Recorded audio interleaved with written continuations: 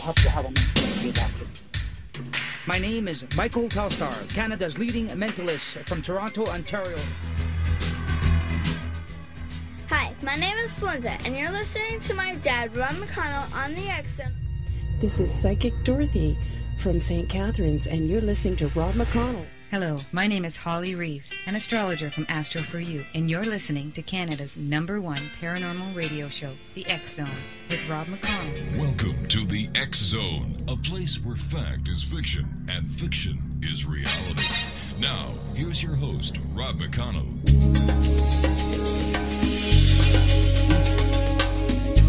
Come on, Mike, say something else. You don't know what kind of man you are.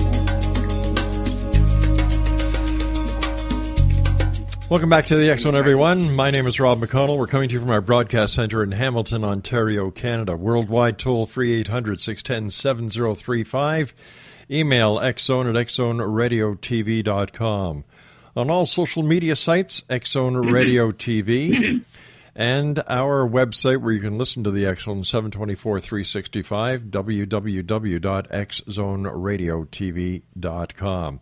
My guest this hour is Michael TELSTARR. And Michael attended the renowned Monroe Institute in Farber, Virginia, and has taken the Gateway Guidelines, H+, and Trainers program. He is also a former escape artist with several world records.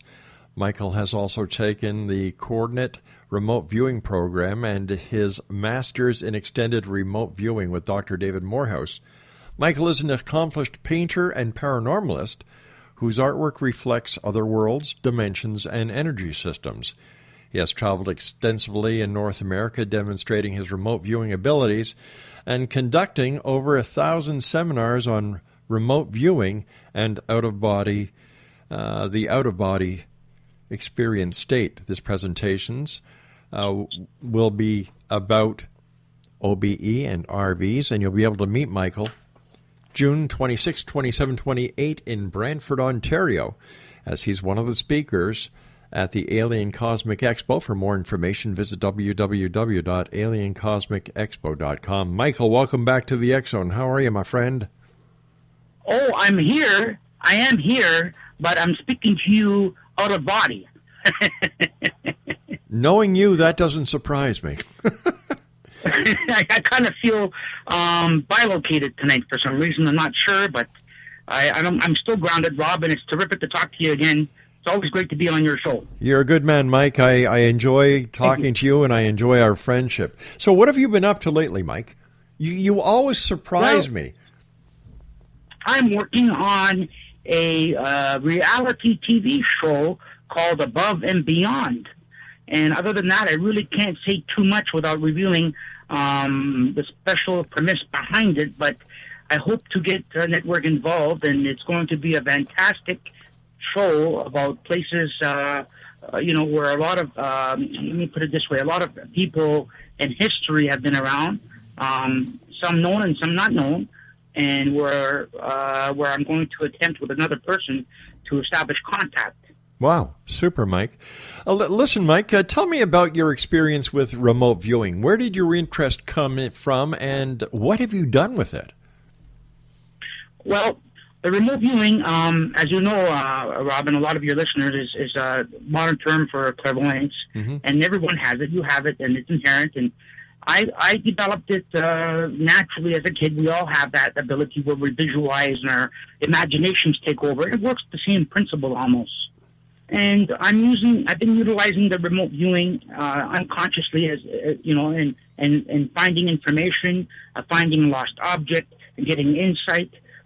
There's so much on how you could apply it. And I've been employing it, and I've actually extended it to remote telepathy, remote touching, reverse remote viewing, by the way, is a protocol that I developed and invented myself, just to let you know. And you haven't heard of that, I'm sure. How does it work? Well, reverse remote viewing, Rob, is where this is where instead of utilizing a target, you become the target. The remote viewer becomes the target, and does it backwards, right? So how it works, I can't exactly explain how it works, but basically I got this idea from Ingo Swann. When he was told to remote view extraterrestrials or a spaceship given to him by the CIA, he refused. Do you know why he refused, Rob? No, why? Because he said that if I remote view them, they're going to know I'm there, and then they're going to start remote viewing me. So he was terrified of that. So I thought, well, okay, fine, I understand. And he refused to do the target. And he didn't want Vern to pick up in his energy signature. But I myself have inadvertently done that, where I've become the subject in reverse, and so I call it reverse remote viewing, and there is a protocol that I developed where if you want to establish a connection with a higher life form, a EBE, ET, whatever you want to call them, then you become the target for them. And then they're more liable to come to you as a result. But you got to be ready to do it, though. You can't be frightened. So tell me, when you do remote viewing, Michael, can you go into the future? Can you go into the past? Yes. It's a simple matter of intent, Rob. You just focus. You think of a particular week or month. You can't do it exactly by day or minute or hour, because if you could, as you know, I wouldn't be sitting here, right? I'd have all 7 numbers for the super PACs, right? Oh my God! And believe me, I have tried, right? So getting to the exact moment and hour would be a rarity, and it's probably possible, I'm sure, but you can go back to a year and perhaps to a certain month. If you can go within a week, that would be very good. But it is possible to do that in what we call the past and what we term the future. But there are 4 or 5 different future variables connected with you, and then there's only 1 or 2 variables connected with the entire world. That's it? You understand what I'm saying? That's it, only 2? You have 4 or 5 possible futures, and you can command those to connect with those, but not necessarily other people's futures. So how do we actually do that? How do we actually command our futures? Okay, well, what you do is you would remote view, and you would connect either through the out-of-body state, right? And what you would do is either go back to speak to a younger version of yourself, or go forward, what you would say 2 years from now, 1 year from now, and connect with that future version of yourself, telling them to come back to give you some information that you require. Wow. Sounds kind of complicated, but it's not. How did you discover this, Mike? Oh, by accident. I found out by accident. I had some OBEs, and as you know, I do the lucid dreaming with the remote viewing, and I kind of combined them in a way. And I found out by accident that when I went back and spoke to a past version of myself, somehow I warned it about something, and somehow I noticed that my tomorrows were not the same; they were different, as if the impact, the ripple effect, had come up to me and caught up, whatever it might be, and it affected my future, not other people's future, but my own. So same thing with the future. Remote view your future self. Presumably, you know, and hopefully you're going to be alive, right? From a year to 5 years from now. You don't want to go too far ahead. Imagine what you could know, Rob, if you could just project, say, 6 months into the future and speak to yourself what it could tell you about those 6 months, right? Yeah, I try to. Like a long time. I would try to get a copy of the local newspaper, bring it with me, and give myself the winning numbers. Yeah, that's right. Well, you know what? That's possible because I have done that, but not the physical paper. But I have tried that. It's not easy. It takes a lot of thought and intent and energy, but it is very possible, and I'm sure people have done it on some unconscious level. You know. Yeah. Let me ask you, Mike. When you go into the future, is there a chance that you may actually upset the time-space continuum? No, I don't think so. Because if one thing, if you know, to the degree that we're thinking of, it wouldn't be upset. You're affecting your future, not someone else's future. You're working directly with your own. But if so it will affect your future. But not the time-space continuum of the entire world or the Earth or whatever. But what about the ripple effect? You know, if the ripple effect will affect you. It will affect you. The butterfly effect or the effect of the past or future will have a direct impact on your persona and on your future. But why doesn't it affect? Not necessarily. But why wouldn't it affect those that I have direct contact with? For example, my wife, my children, the guy down the street. it makes no sense to me that I can change my future without changing the future of those around. Well, somehow there's an offshoot of that where it may have a variable impact. Like, for example, it would be very difficult for you to go back in the past and tell yourself not to get angry at this person so you don't harm them or kill them. Now, if you were to do that, right, you probably would not have the power or the impact to affect that energy state at that time. So therefore, even if you didn't become angry or whatever, something would probably still happen to that person, right? But the thing is that the energy variation, or the way it works, is very tricky. And I don't profess to know all the answers, Rob, but I do know that you can affect your future, and the very ones that are closest to you somehow will be affected to some degree, no doubt, somehow. But I don't know exactly what. For example, my mom, when she passed on 4 years ago, I had a dream, Rob, where I saw her clearly going about 6 months before, right? Yeah. And I tried to prevent that from happening, the dream of her leaving this physical world, because I thought it was going to happen in some other way. And it didn't. It happened while I was just sitting there and with my present girlfriend. And I was at a show downtown, and she had an aneurysm, and I thought she was going to be struck by a car. So I made sure she had someone walk her home and do all that for 6 months. I actually moved in with her, and I tried to avoid that from happening. So I even knew it in the future. I had remote viewed it and seen it, and I told a couple of people about it, but I couldn't avoid that. I avoided her getting hit because I saw something about her getting hit by a vehicle, but she still let you see. Do you understand what I'm saying now? Yeah, I do. I've got a question for you from one of our listeners. They've just sent me a question via Skype, and anyone else who'd like to send a question, my Skype address is X-Zone Radio TV, or you can send an email to onair@xzoneradiotv.com. They come right to my desk here in our studio. The question is, do you, Michael, believe, like Jim Mars, that you can use remote viewing to contact aliens? Absolutely. That's what I was mentioning earlier. That's an absolute thing. But what constitutes an alien to a person? You know, that's why I said an extrabiological entity, and you have to really focus on a particular being, because, you know, they may not see themselves as aliens. You know, they may not understand even that term, right? Right.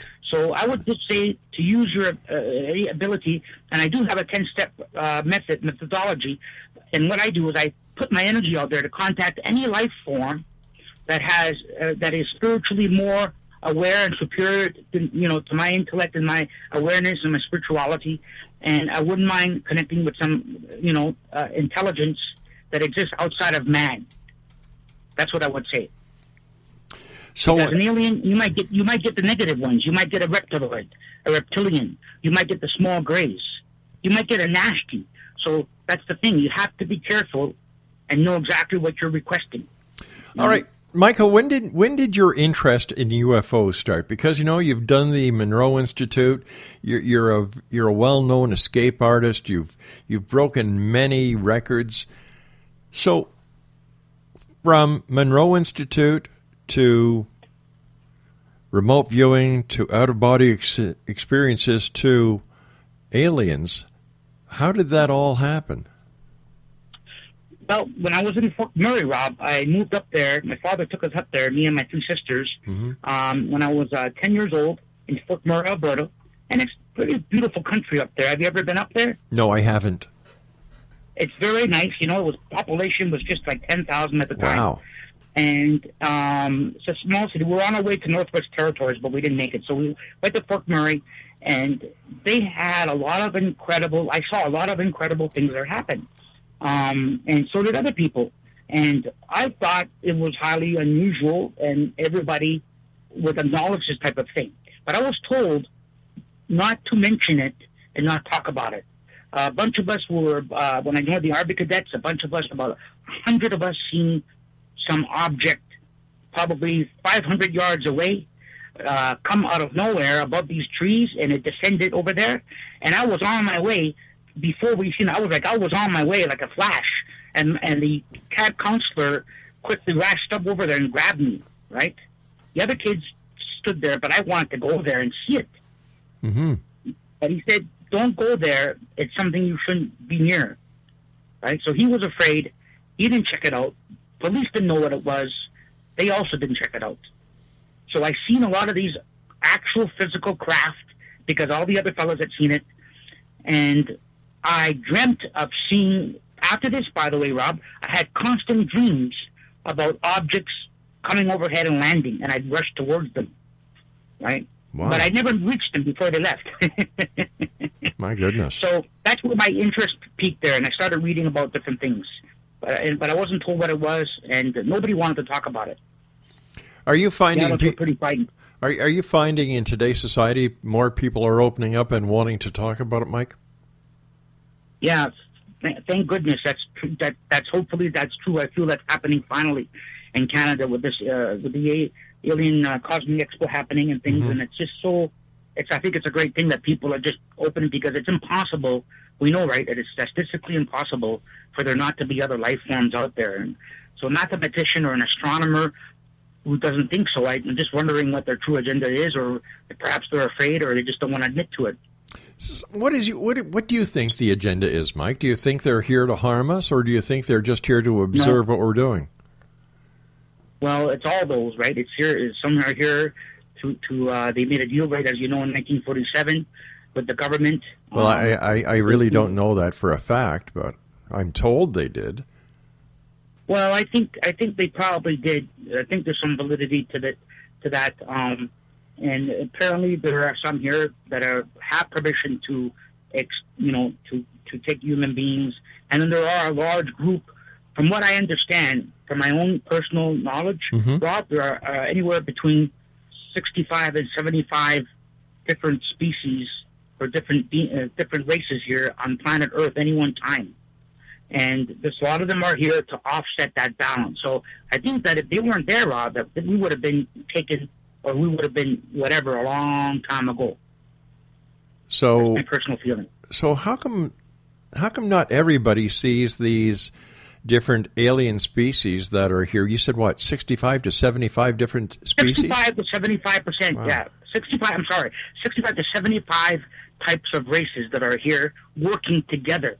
And those are the benevolent beings, not the negative ones. Negative ones, I don't know how many would be here. You know, it would be hard to say. Right. Mike, why do you believe so deeply that the alien presence is real? Because I've actually had encounters, Rob. I've actually had physical and non-physical encounters. Wow. Something, as you know, that I've never mentioned before. I'm speaking more about it now, and I kept it quiet for years because I wasn't sure how I would be perceived, and now it's come to a point now where I might as well share it. I've been to the conferences in the United States. I've been to 25 UFO conferences. I never mentioned it at all, and I just wanted to observe and see things, and I've had visitations with a witness, without a witness, physical and non-physical, and then I've had physical confirmation of it happening when I thought I was going kind of a little bananas, let me put it that way. Can you share that experience with us? Sure. I had a OBE, and I had an experience, and I was conscious, and I knew about it, and I found myself suddenly standing on some type of balcony, and it was solid. I don't know, it was a kind of a futuristic design or an unearthly design. And in front of me were three life forms. Mm-hmm. Each life form was a female life form, three of them. And they spoke to me, and they told me who they were, where they came from. And I asked them, why am I seeing the three of you here and no male? And they said to me, well, we didn't want to have a male here because we know that you're going to be insecure or feel threatened if there's a male here. So we're here, three females, right? Three women, and each of them was not an ambassador, but somebody from that particular world that was contacting me. And so I listened to what they said. Each asked me questions. I listened. That was the only question I asked, by the way. And they answered a lot of things before I could even ask. And so I projected back in the physical, woke up, and at the time I didn't know what to make of it. It wasn't a dream because it's solid. it was the OB state. When you're having that experience, it wasn't a physical experience. When you're having the OB state, it feels like it's a real experience because you're vibrating on the same frequency of whatever entities or life forms are there. So it's easier for them to come and see you in that state. Anyway, I doubted what had happened. I stayed up. I doubted it. Now, this is during the course of the night. Now, the next day, this is incredible. Believe it or not, I can prove it to some degree. But the next day, Rob, I have, you remember these old-fashioned, the old-fashioned telephone answering machines of 25 years ago? Yeah. Okay, so you had two cassettes, right? Yeah. One would hold messages, and one would hold your voice network, whatever. And and they told me now in the experience that I had, the OB state, they told me who they were and where they were from.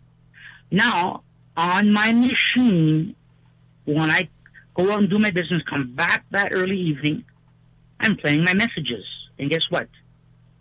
On the message on the tape is a female voice saying who she is, where she's from, and there was a short message there pertaining to what happened in the OB state. Wow. And I, you know what? I really loved that when I got that because that actually indicated to me that something solid was happening. Of course, I never tell anybody. I write things down, but I never tell anybody.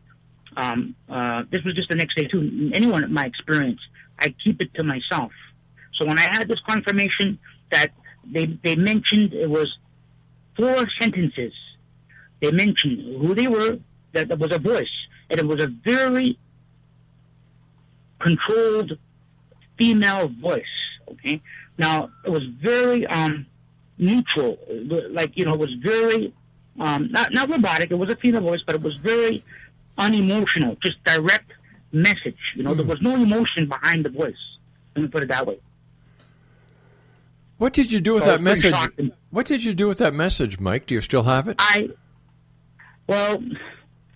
had the message, and I had the tapes that was on, and you don't think you're going to lose this kind of stuff, and I haven't lost it, but unfortunately, my storage was broken into a little over a year and a half ago, and I lost about 40 years of my life. All my handcuff collection, my tank, my rare UFO books, and special materials, audio, video, my portfolios, my manuscripts, everything about my mom and all that stuff. And it was an inside job, but unfortunately the police, they investigated it, but they did a very mild investigation. Now, before we go on, Mike. I felt and suspected. Pardon? I was just going to say, Mike, before we go on, I think we should clarify with our audience why you have a handcuff collection. It's not that you're kinky. I mean, you're kinky in one way. But, the handcuff collection was used... I just got a giggle from my girlfriend here. Sorry. No problem. Would you like me to go on hold? I'll play some music, Mike, and you can get your handcuffs out and have fun. Okay, well, you know what? I only got a couple pairs left, but I'm going to rebuild my collection again. You animal, you. But I was an escape artist, like you mentioned, right? Yes. Escape artist. So I had several of my straight jackets and other equipment, and a lot of things I can replace, but a lot of stuff, unfortunately, I can't replace. And I know where it is, Rob. I just can't get at it. Why? Why would somebody do that to you, Mike? Mike, you're one of the nicest guys. Mike, you're one of the nicest guys I know. Why would anybody do that to you? Well, the manager at this place, and I guess I better not give the name. I was there for 17 years and had no problems. And then a new manager came on, and just a very troubling individual. Really, and I'd made some complaints about the person, and apparently, I wasn't the only one. Let me put it so, I wasn't the only one whose locker was broken into and things just vanished. Oh, that sucks. And it can't be sold. It's not ordinary things. Right. I didn't have furniture. It was all, extraordinary things. And I have an idea where it is. I reviewed it, but the police will not cooperate. And I was told by a lawyer just to go there and get it, walk out, and help me with the repercussions. But I was threatened by the police. Whoa. Told them that I go on these grounds, that they'll arrest me and charge me for break and enter my own things. Unbelievable, Mikey. It is. It is unbelievable because on my hard drive and one of the computers was a lot of physical things that I had, photographs, things, plus my tape that I mentioned to you and a lot of other things. But I learned to let that go, but I will get the things back, some of it back. I'm just wondering how I'm going to do it.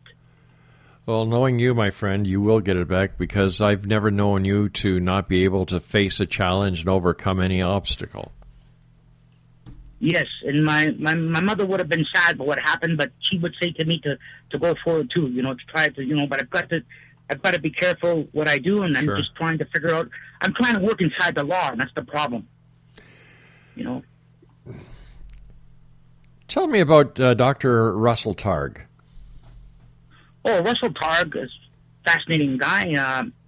Russell Targ was one of the laser physicists at the Stanford Research Institute, and along with Harold Perthoff, and those guys were two very brave men who took it on themselves to help develop the protocol for the remote viewing with Ingo Swann and the military, they were remarkable men, and he was a good friend too, by the way, of Pat Price, who was known as the king of remote viewers. I'm not sure if you've heard of him. You probably have. He's a pretty remarkable man, and he had worked previously with the CIA before he had become a laser physicist, or he was already one at the time, and he had been a good friend of Pat Price's. And when Pat Price went to Vegas, he'd go to Vegas often because he used remote viewing abilities to win. So on one of his junkets, he went there, and Russell Targ tried to get a hold of him, and he couldn't. So he went up there personally, and they said he had a heart attack.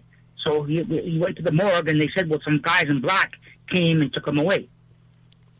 So I suspect that he hadn't died. Pat Price hadn't died. He was a remote viewer with like 100 remote viewers rolled into one.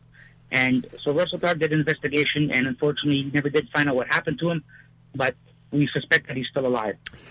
Mike, you and I have to take a commercial break. We'll be back shortly. But before we go, Mike, isn't there some way that you could use remote viewing, going into the past, getting the information that you require, and bring the evidence to the police? That's right. That's exactly what I did.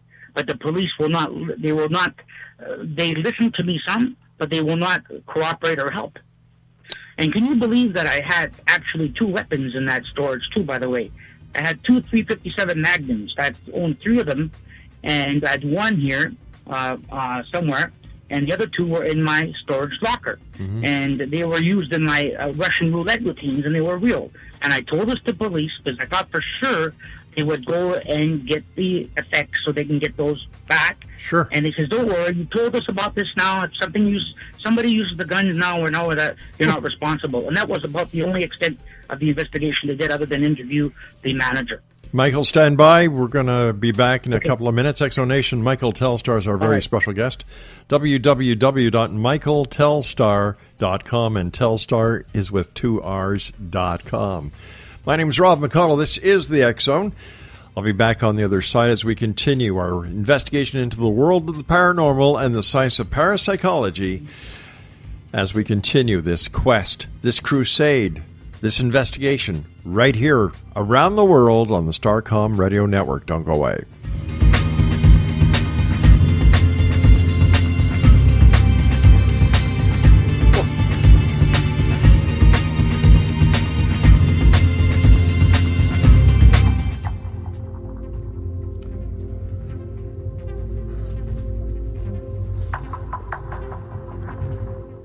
How would you like to be able to read other people's minds? Well, the next best thing is here. When you know how to read a person's name, you know how the person thinks, feels, and behaves.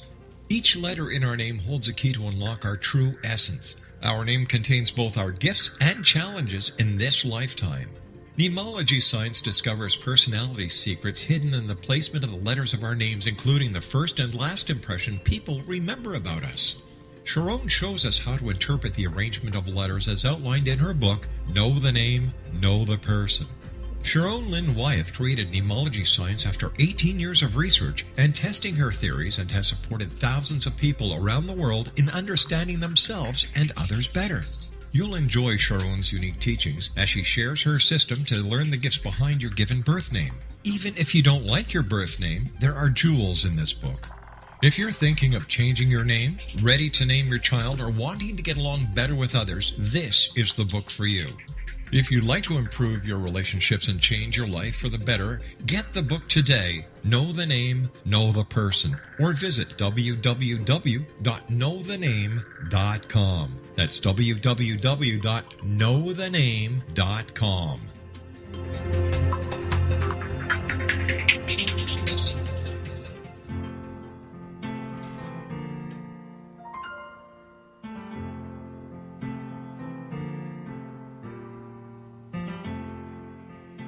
In the world today, most people want what is called the American dream. They want love, a family, a fancy car, and a nice home in a nice neighborhood. They also want a good job and money to travel to interesting places. Life is great because they have the American dream. But what happens to this dream if they hear they have a devastating illness like lung cancer? The doctor may tell them they need treatment immediately or they will be dead in 6 months. He tells them you need surgery and then you need chemotherapy to get better. When they get home, they think of many unanswered questions. They ask themselves, will I survive when so many of my friends with cancer have died? How will I deal with the pain, hair loss, nausea and vomiting, sore mouth and other side effects of chemotherapy and pain of surgery? Will I be able to keep on working? What will happen to my family? Then they look at the internet and wonder, is there a better way to deal with lung cancer and return to my American dream? Carl Helvey can tell you yes, there is a better way. Carl Helvey is a registered nurse with a doctorate in public health and a 38-year lung cancer survivor. Carl was given 6 months to live when diagnosed, and he refused chemotherapy and surgery. Carl used alternative interventions. Those not only helped him overcome lung cancer, but also to remain cancer-free and healthy for over the past 36 years since recovery. In his book, You Can Beat Cancer Using Alternative Integrative Interventions, Dr. Helvey will tell you his story of using all-natural treatments for lung cancer and continuing to work during his treatment. Free of pain and discomfort, Carl will also share how he remained cancer and disease-free since then without chronic illnesses or prescribed medications. His story is supplemented with chapters by Dr. Bernie Siegel, Dr. Francesco Contreras, and Dr. James Forsyth, alternative integrative physicians, and Dr. Kim Dalzell and Tanya Harder-Pierce, health professionals. All have successfully helped others overcome cancer. Research presented by the alternative physicians on their treatments for lung cancer demonstrate a significantly higher long-term survival rate for lung cancer clients than those obtained by conventional doctors. In addition, their clients were free of or had reduced side effects. You Can Beat Lung Cancer Using Alternative Integrative Interventions by Dr. Carl Helvey is now available at all major book outlets and at www.beatlungcancer.net. That's www.beatlungcancer.net. This information may help you return to the American dream.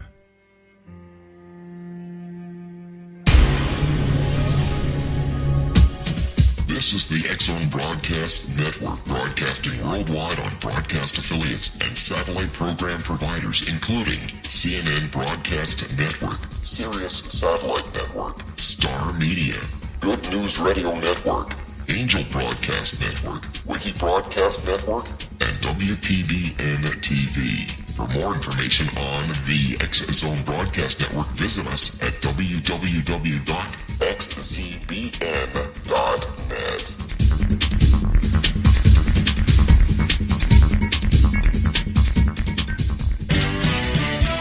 Hi, this is Eric Rawls of Cosmoverse.com, and you're listening to Rob McConnell in the X-Zone.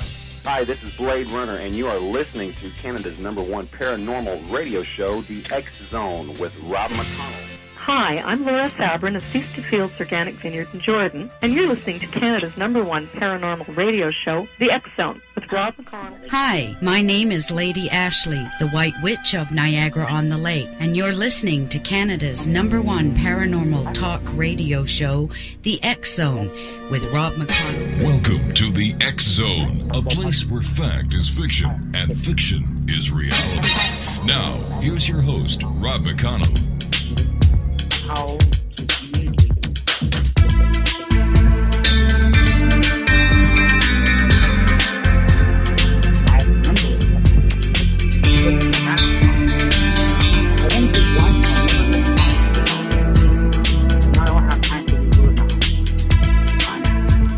Welcome back, everyone. Michael Telstar is our guest of this hour, www.michaeltelstar.com. Mikey, welcome back. We enjoyed listening to your conversation.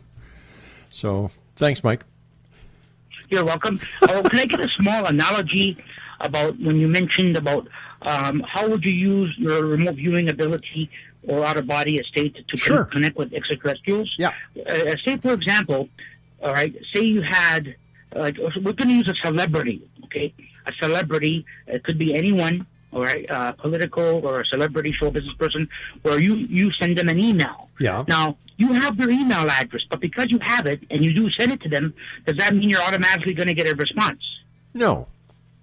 Of course not. That's exactly it. So you have connected with them, you have sent them a message, but they're too busy to connect back with you. So you understand what I mean now. Just because you may have had an OBE, and this happened to me many years, where I did want to contact and it was established communication, but nothing was happening. And so I was wondering. So persistence pays off, but you also have to have a deep desire to want to contact that extraterrestrial person. It could be from the Nephilim. It could be an indigenous species that's a Homo superior from Earth, or a species that's off planet. And once you do it, and you say, for example, if you send 1,000 emails to this star, they're bound to get a reply saying, okay, I'm going to acknowledge that you contact me. Here's what you want to know or whatever. Or maybe, I'm going to do this because you've been sending it so many times, and this way you don't have to bother me anymore, right? So it's something similar to that. So if you know the species and the race, or if you just send it out generally, and your brainwave starts emanating a peculiar frequency, as you might know, alpha and theta at the same time. So you're like a lighthouse beacon, sending out the signal. And sooner or later, some entity, a higher life form, will see that you're in this altered state of consciousness, and they will come and pay you a visit. But you got to be prepared. Emotionally, you got to be ready. And they want to make sure that you're ready. So I had this desire for years. I only had the encounters later. When I thought I was ready and I wasn't, but later on I did, and it happened naturally. And when I did, what happens is you become a recipient, or you become a volunteer, or you're recruited in some way. But I don't really want to get into that right now. Bob? Yeah. How do you prepare yourself for these out-of-body experiences that you have? Do you meditate? Do you just lower your vibrational frequency down? Do you meet a frequency? How do you do it, Mike?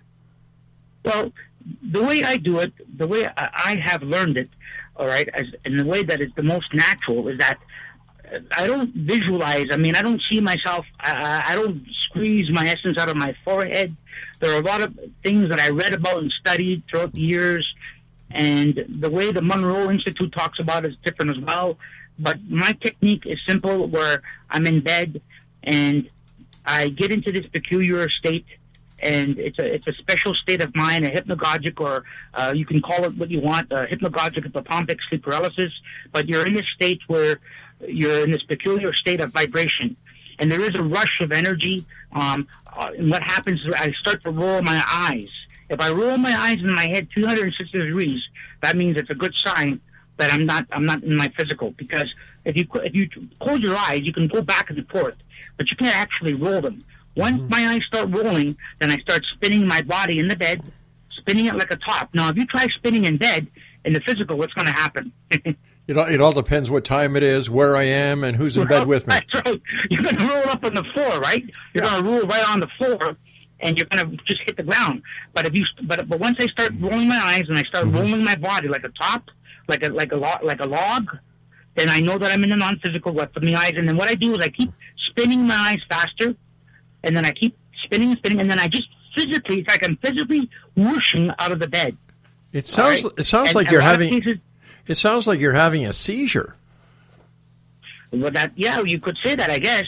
And my brain waves, they've recorded them at the Master Check Unit in Monroe, and they are very powerful theta, but also combined with strong alpha brain waves, which means that I am aware of what's happening. I'm focused. Wow. So I get out of bed, you would get out of bed, just like you do in the physical almost, and you'd fool yourself into thinking you're waking up in the physical. Same thing, by the way, for lucid dreaming. But the OBE state, I basically get out and I roll out, and then I've done, I've turned around, see myself in bed. Okay, I've only done it a couple of times, and because this was after years when I couldn't resist the tug. And what I did once was I saw myself laying in bed. You don't look like yourself, by the way. Your perceptions of seeing is different when you're in the second state, Rob. So when I looked down at myself, I didn't recognize myself. I didn't know it was me. Then I took my non-physical fingers, and I wanted to see if I could touch my physical body. And when I brushed my cheek with my non-physical fingers on my physical cheek, I felt my non-physical cheek being brushed at the same time. Interesting. Interesting. So I've got a question here from Sally, who lives in Anchorage, Alaska. She said, "Hey, Rob, really love the X-Zone. Glad you're on Starcom. We listen to Ed Till every day. What a hoot the guy is." Here's a question for Michael. When it comes to remote viewing, okay, the method you described, can you do it in a bedroom, dining room, or even a toilet seat? Absolutely. I mean, it's the same thing for OBE. My desire is to be able to project into the second state if I'm in a theater with all that noise and crowd, and then that's when you really master it. But of course you can do it. People have a remote view and have these experiences in the midst of having sex, or when they have euphoria or fear. Wait a sec. Hold on here. You can have an out-of-body experience when you're having sex? Absolutely. There's many cases of that occurring. There are many cases of women during my remote viewing classes and seminars and the programs that I've done, Rob, and this is true. Not just me, but other leading seminar facilities where women do express having some type of orgasm when they're having a remote viewing session. Have you I'm not making that up. I know it sounds incredible, but I got to say it. I've never said it before, but I got to say it because it's true. And you know what? You can contact David Morehouse and Ingo Swan or Paul Elder, who teaches at Victoria, in Vancouver. Yeah. Good friends of mine, Paul Elder, and they'll tell you that women are very susceptible to the energy because it's a very fine energy, and it affects some incredible center of the brain. Euphoria. Sure. And it affects it. And men will have it too, but a different way. They will interpret the sensation as different. Wow. But So that's why some women call out the wrong guy's name while they're having sex, because they're having a remote experience. Yeah. That's possible. Yeah. I wouldn't put it behind it. Yeah. So listen. Just between you and me and about 40 million people right now, Mike. Do you have out-of-body experiences when you're with your girlfriend? Yes. The out-of-body, I have an out-of-body experience every night. Really? And you do too. Everybody does. They just don't remember. I got to stress that out. I got to make that stress. And what I do is teach people how to become conscious, either while having it or after they've had it, to initiate a trigger to become conscious. But you can have a lot of experiences when you have this whoosh energy. But okay, now when you're having these, so do we also need to squeeze really hard when we're having to get into these experiences? Not necessarily. Okay. No. Okay. I think that there are a lot of ways of having an OBE. Okay. Right, and the best way is the natural way, but there is the chemical way. I mentioned this in my OBE manuals.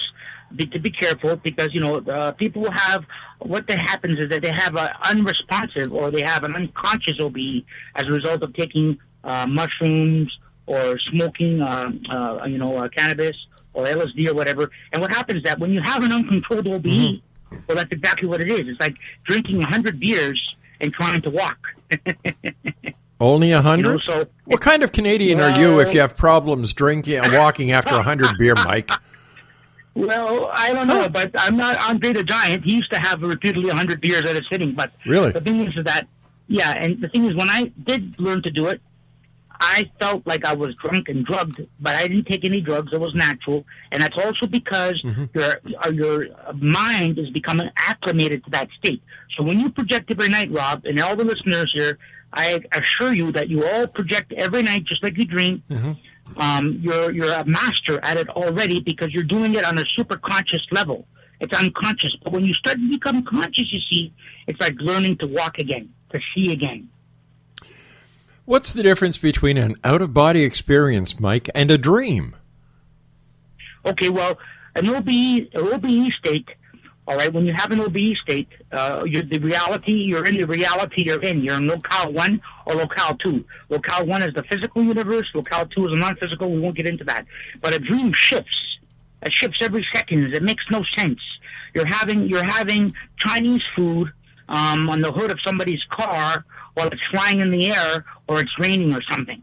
Now, it's contingencies, but an OBE, you will wake up, you will shift in your room, and your room will be exactly the same.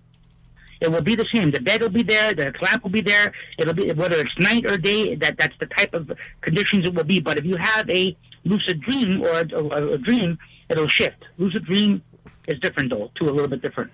And then, of course, remote viewing, your senses are there, but you don't feel like you're there physically. But when you have an OBE, though, Rob, you feel like you're actually there, in the Grand Canyon or visiting your girlfriend or whatever. You sense that you are there. Your energy presence or energy body is there. But remote viewing, it's like seeing it on a screen that's 360 degrees, and you can't see your hands. There is no hands, just awareness. That's very interesting, Mike. We've got we're coming down to the final minutes of tonight's show. Mike, what are you going to be talking about at the Alien Cosmic Expo that's going to be in Brantford, Ontario, June 26, 27, and 28? Well, I'll be doing actually 2 lectures on Saturday morning at 9 and on Sunday at 3 p.m. And I'll be going through some out-of-body experiences and techniques at 9 a.m. on Saturday morning, and how to utilize that ability to contact higher life forms. Well, whether that's an ET or EBE, that's fine. And then on Sunday, I'll be talking about remote viewing techniques and how to pick up other intelligences. And of course, there are different models that I've learned on remote viewing that can be very beneficial to law enforcement, medical protocol, personal protocol, and there's even a Las Vegas one that you might like. Really? Quickly, tell me about... The Monroe Institute started teaching Las Vegas protocol, and that's based on Pat Price's remote viewing ability. They started doing it about 8 years ago. Hey, you know a lot of people in the trade. Whatever happened to Chris Angel? Well, Chris Angel... show was on about three and a half years. And what was the situation is that Chris Angel started as a special effects wizard, a special effects guy for movies. Yeah. And then he got into the magic, And what happened was that he was doing some stuff on the TV. It was fine. But then after a while, he was incorporating too many stooges and incorporating too many people. For example, when he was swimming or when he was walking in the water, everybody in the pool was a paid background person. When he went and walked in the street, everybody on the street was a paid background person. Do you understand what I'm saying? Oh, sure can. So it was like a film. So it was like doing a film. It was not, you're allowed, as a performer, if you want to have 2 or 3 people, that's okay. If you want to have, a group of people that will participate in one act, like when David Copperfield had to have 200 people circle the Statue of Liberty, I'm sure that they didn't get them off the street, right? They'd have to pay them. But those people were not in on it, right? They didn't know how he did it, but they were there because he needed them. So, but the thing is about Chris Angel is that he would start using people that he would, it should have been called special effects wizardry for 20 minutes or 30 minutes by Chris Angel, because he was making kind of turning it into a mockery where he was having everybody on set that would be an accomplice. Wow. Understand? Yeah. So it wasn't reality TV. So he was doing that. So a lot of magicians complained about that, and a lot of other people did too.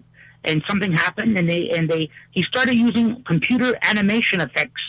So have you seen the movie Ghost with Demi Moore and Patrick Swayze? Oh, sure. Yeah, one of my favorites. Oh, it's a great film. I just got it the other day, by the way. My girlfriend's never seen it. She's going to like it. You're talking about the movie now, right?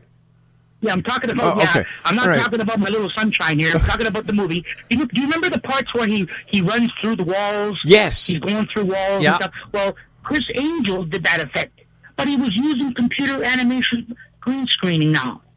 So it wasn't a real physical thing. So it should not have been sold as that, but it was, you see, and that's what happened. Do you understand? I sure do now. Here's another question for you, and I'm watching my clock. That's the reason why he's not on the air now. Yeah.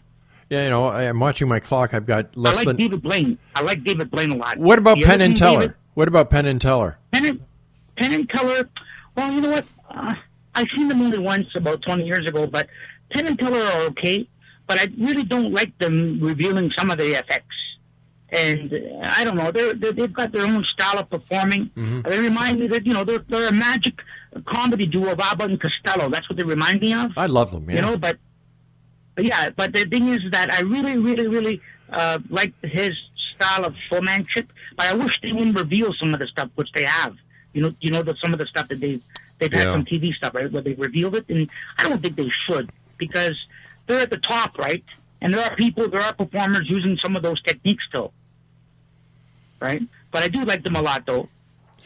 What are you going to be doing any of your Great Escape work again, Mike? Are you going to go out and try and break some more records? Well, I'm in the process now. I'm doing some workout program now, and I'm in the process of getting back into as good a shape as possible. Right. I may like to do something, where that incorporates some sort of mind over matter of escape, mm-hmm. and I just have to work on that now and get myself in psychological and physical shape, and see what I could do, and it would be a real escape. It wouldn't be an illusion. It'd be a real, genuine escape where, you either do it or you don't. It's like making an escape, for example, from a prison. You can't fake that, right? If a guy wants to escape, he's got to either be out or not, right? Yeah, but there's also a major risk of trying to escape, getting shot while escaping, or just not making it at all. That's right. So the whole thing would be to escape, mm-hmm. and not notice that you've escaped. Create the illusion that you're still there, just like those guys did in Alcatraz. Yeah. Right? Gotcha. But I would like to do an escape at the Don Jail. That's one thing that I'm maybe looking at, doing a genuine escape. But the problem is that they don't want me to do it because they're afraid that if I do it, that anyone else can do it. So they're what not going to know how I did it. So what you're telling me, Mike, is that if I'm watching CTV News or if I'm watching City News and I hear that Michael TELSTARR has been arrested and has been sentenced to 3 days in the Don Jail, that I should watch for you escaping. Is that what you're saying? That's right. That's possible, yes. Something like that, similar to that. But I would want to work with the authorities instead of against them. Because I wouldn't want to get shot either myself, Yeah. Here's a quick question from Sarah. She's listening to us in Toronto on Starcom Radio Network. Mike, have you ever thought of running for Mayor of Toronto? Mayor of Toronto? Forget it. Mayor of Las Vegas? Absolutely. Or mayor of another world, maybe. Hey, Mike, our time is up for tonight. I want to thank you ever so much for coming on the show. Please give my best to your girlfriend. And quickly, let our listeners know how they can find out more about you, buddy. Okay, well, just give me a call at 647-705-8194. Or look at my website, michaeltelstar.com, www.michaeltelstar.com, 2 R's in Telstar. Mm-hmm. And if anybody has a question or whatever, feel free to email me there. And I'm going to be doing, by the way, a triple-blind remote viewing test on Sunday afternoon. Well, so I hope for folks to come up there. It's going to be a big test of my remote viewing ability. Mike, I look forward to seeing you again, my friend. Take care of yourself. Yeah. Yes, we'll connect with soon, Rob. Thank you very much. And if your listeners listening, I'll just want to see me, come on straight up in the air, make a left, and I'll be there waiting for you. All right, Mike. Take care, buddy. Bye-bye now. Rob. Bye-bye, friend. X-Zone Nation, my guest this hour was Michael TELSTARR. What a character. Like I said, I've had the pleasure of, interviewing Mike over the phone. I've interviewed him in person. He's just a real great guy. The records he holds are unbelievable. In fact, he's done everything Houdini's done. So there you go. Well, that's it for tonight. I'll be back on the other side of this commercial break as we continue here in the X-Zone. The X-Zone is Monday through Friday from 8 p.m. until 11 p.m. right here on the Starcom Radio Network. So from everyone here at the X-Zone to everyone out there, remember, always keep your eyes to the sky and your heart to the light. Please have an enjoyable, safe weekend. We'll see you back on Monday.